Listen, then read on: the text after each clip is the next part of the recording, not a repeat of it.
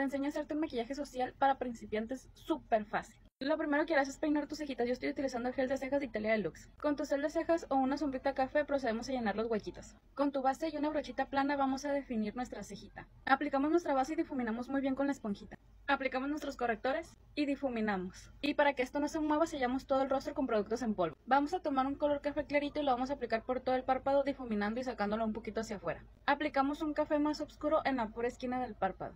Y con una brochita plana nos hacemos un corte. Aplicamos un tono blanco al principio, después aplicamos un tono café muy clarito o si no beige. Con la misma sombra que utilizaste vamos a difuminar la esquina. Nos hacemos la colita y un delineado que vaya hasta el final. Aplicamos lápiz negro por la línea del agua y con una brochita plana o el mismo lápiz negro sacamos tantito. Aplicamos nuestro rubor hacia arriba. Delineo mis labios con un café rojizo, este es el tono chocolate de Italia Deluxe. Aplico el labial, este es el tono Estambul de Bisú. Aplico este gloss de Italia Deluxe, me aplico las pestañas y regreso con el resultado. Este es el resultado. Si te gustó no olvides dejar tu like y seguirme para más contenido.